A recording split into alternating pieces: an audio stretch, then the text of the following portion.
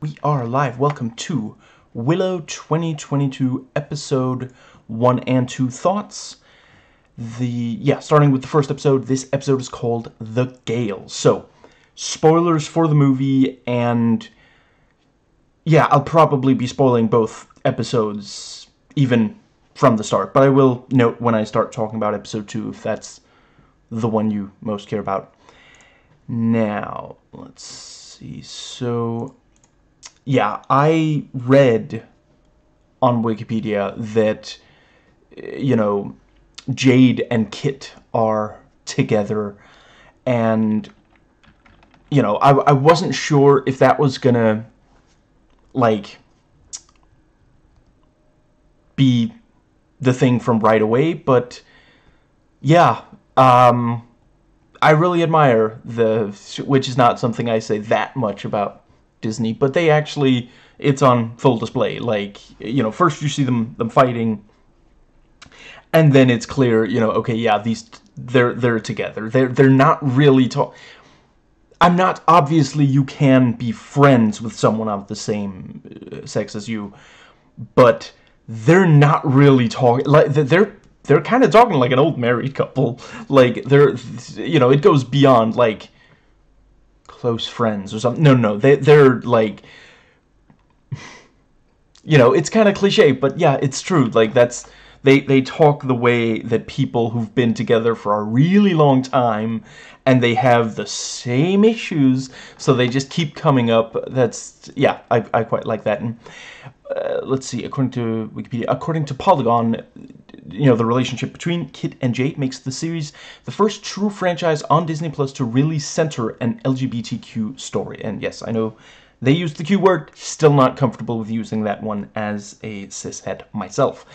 But yeah, that's really cool. And I wish that they would take a leap like that in, something like Star Wars or Marvel, where, everybody watches, but this is still a franchise, people have been waiting for a sequel to the 1988 movie since, 1987, well, no, 1988 at least.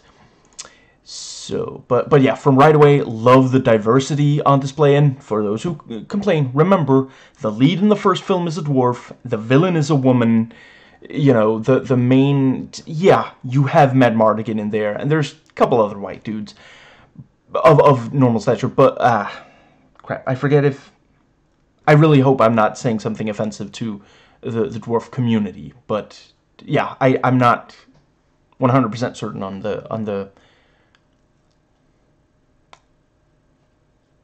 what words to use about people.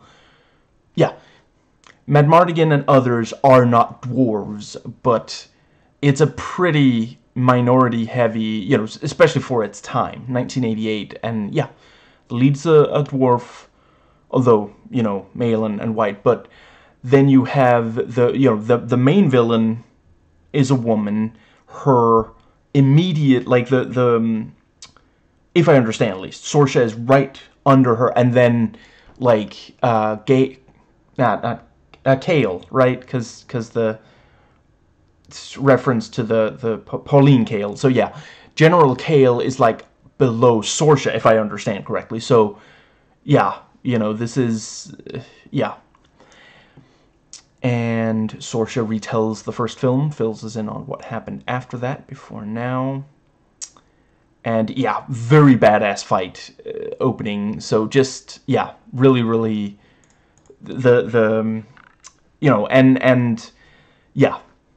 they do the thing where, you're supposed, because the faces are covered, and you're not hearing, grunts and such. So we're supposed to think, those are two of the best male fighters in the entire realm, and then off the mask, they're women, wow. Is it in Erin Kellerman's contract that she has to remove a face covering, or at least the first time we see her, we think that she's one thing, and then she's revealed to be a badass? Because I don't know. You know what? if that's like what she wants to do, or someone wants to do with her thing. Because I'm just saying, 3 things for Disney, and all 3 of them do. Because yeah, I don't know why. Apparently, some people don't particularly like her in. I guess I won't mention the first of them because it is kind of a spoiler to say. But yeah, it's not a spoiler to say she is also in. Other than Willow, she is in the Falcon and the Winter Soldier, and yeah, I've liked her work all across these, and it actually, yeah, the each time it's at least a slightly different character. Yeah, she's badass. She can take care of business, but there is a bit, the actual personality is different for each. Beyond that, now, but yeah, they're really sweet together from right away, and let's see, I quite like, Eric is hunting. I wonder who he's hunting today. Like, she just immediately knows. No, he's not out hunting an animal. No, he's macking on some girl, and I really appreciate, like, apparently he was, like, at first I was like, oh, don't be lying to this, girl, but apparently he wasn't. Like, he actually, like, maybe he just, I don't know, I don't love that we see him flirt with the other 2 women after, although I guess it would be even more galling if it was one of those things where the guy actually wasn't flirting, and then the woman, mistakenly thinks, and then she just won't listen to him and explain. Yeah, okay, it's better that he was actually intentionally flirting with the. But yeah, when he meets her, he actually, yeah, he proposes. Let's see. And yeah, I forget. There's way too many names. I'm afraid, but yeah, actually, yeah, he's one of the white guys.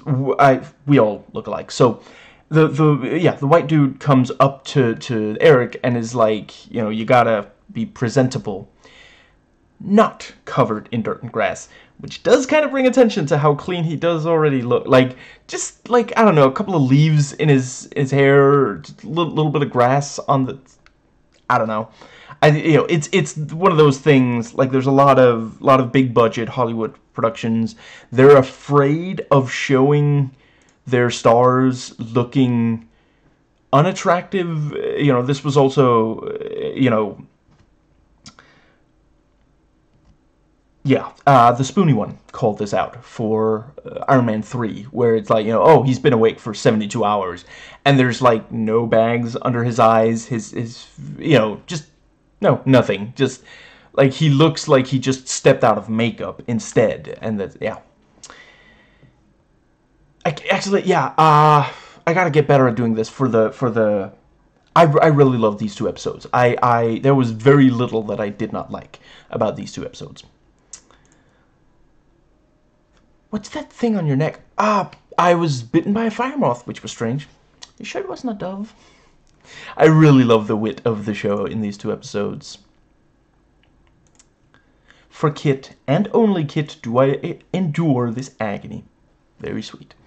And, Kit, like, leans and says, and mouths the words, thank you. Let's see. Huh. I'm gonna have to take this.